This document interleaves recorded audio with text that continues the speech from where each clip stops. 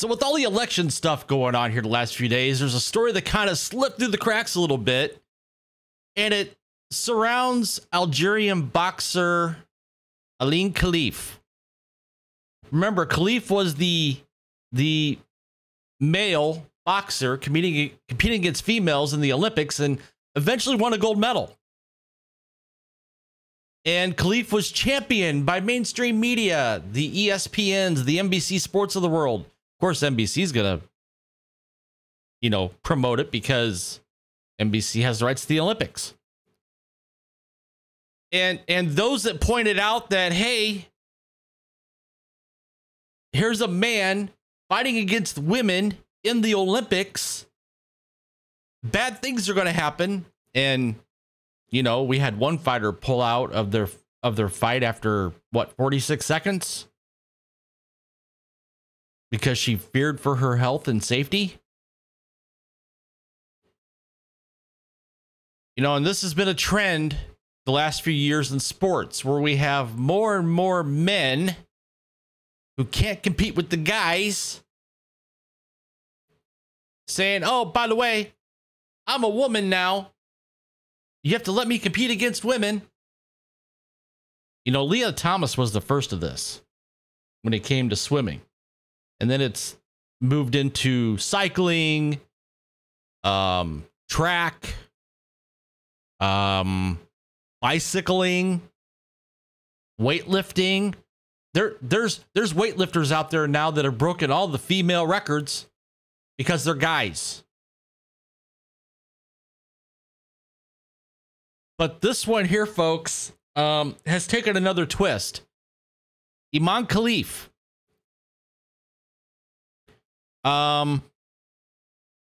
Remember how people were shouted down about how, oh, you're just, you don't know what you're talking about. There's no proof. Well, guess what? This is from Breitbart, Warner Todd Houston. This was put out there on November 4th, the day before the election. Controversial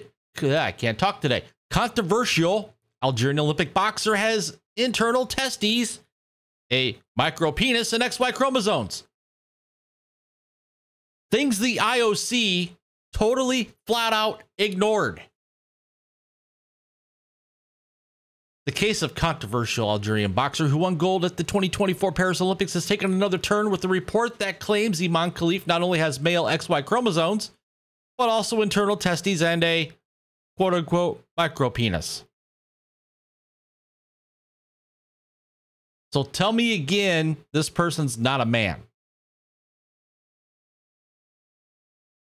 Khelif became the focus of controversy in August during the Paris Olympics after the International Boxing Association had barred the boxer from competing in its sanctioned fights due to medical tests that the group says showed Khelif was biologically a male.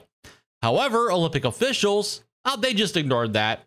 They refused to abide by the IBA's ruling and allowed Khelif to fight as a woman. Consequently, Khelif thoroughly and easily beat every female opponent to win gold in boxing.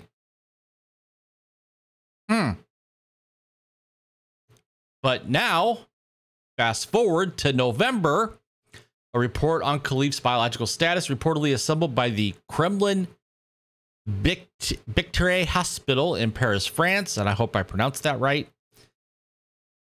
and the Mohamed Lamine Debane Hospital in Algiers, I hope I pronounced that right, reveals that the IBA may have been correct in its ruling that Khelif is a male. Say what? The report claims that Khelif suffers from a 5-alpha reductase deficiency, which is a disorder only found in males. And that's according to Redux.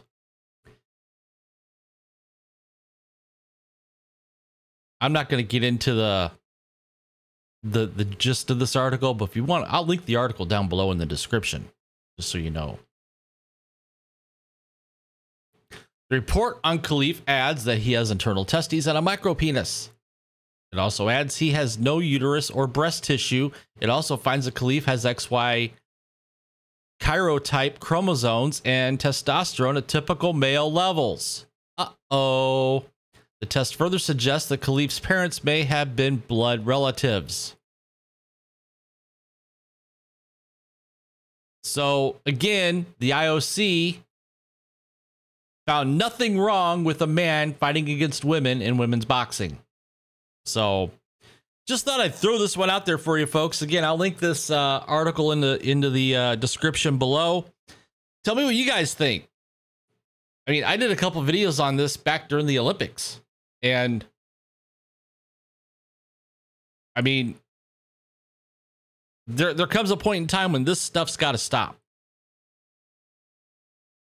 Where we end the madness of men competing in women's sports. So, sound off down below. Leave a comment. While you're at it, please take the time to smash that like button. Subscribe to the channel if you haven't already. Hit that notification bell so you don't miss a video. And with that, thanks for tuning in, TGIF, and I will see you guys later.